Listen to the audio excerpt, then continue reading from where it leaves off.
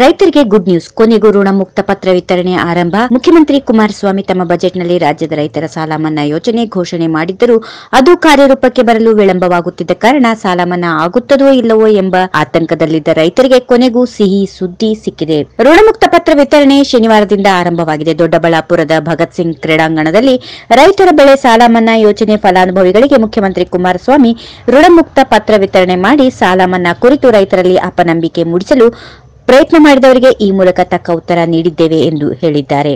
ರೈತರ ಸಾಲ ಮನ್ನಾ ಮಾಡಿ ಅವರ ಬೇಡಿಕೆ ಈಡೇರಿಸಲು ಕೇಂದ್ರ ಸರ್ಕಾರಕ್ಕೆ ನಿರಂತರವಾಗಿ ಮನವಿ ಸಲ್ಲಿಸಿದರೂ ಸ್ಪಂದಿಸಲಿಲ್ಲ. ಆದರೆ ರಾಜ್ಯ ಸರ್ಕಾರ ಕೊಟ್ಟ ಮಾತಿನಂತೆ ನಡೆದುಕೊಂಡಿದ್ದು 45,000 ಕೋಟಿ ರೂಪಾಯಿ ಸಾಲ ಮನ್ನಾ ಮಾಡುವುದು ಸುಲಭದ ಮಾತಲ್ಲ ಎಂದು ಹೇಳಿದರು.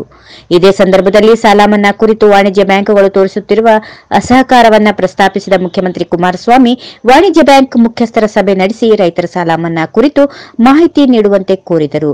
ಕೇಂದ್ರದ ಅಣತಿಯಂತೆ ಮಾಹಿತಿ ನೀಡಲು ಹಿಂದೇಟು ಹಾಕುತ್ತಿದ್ದಾರೆ ಎಂದು ಆರೋಪಿಸಿದರು.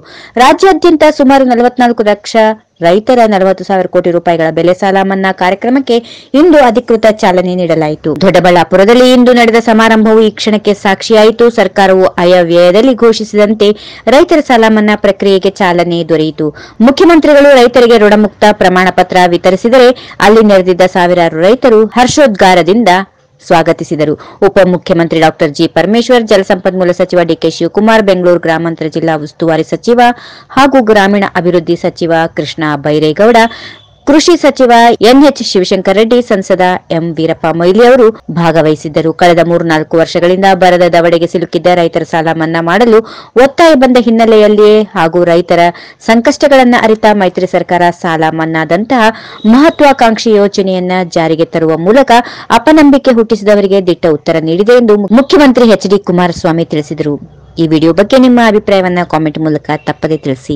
If you like this video ಬೇಗ ಲೈಕ್ ಮಾಡಿ, ಕಾಮೆಂಟ್ ಮಾಡಿ, ಶೇರ್ ಮಾಡಿ ಹಾಗೂ ಯೋಯೋ ಟಿವಿ ಕನ್ನಡವನ್ನು ಸಬ್ಸ್ಕ್ರೈಬ್ ಮಾಡಿ.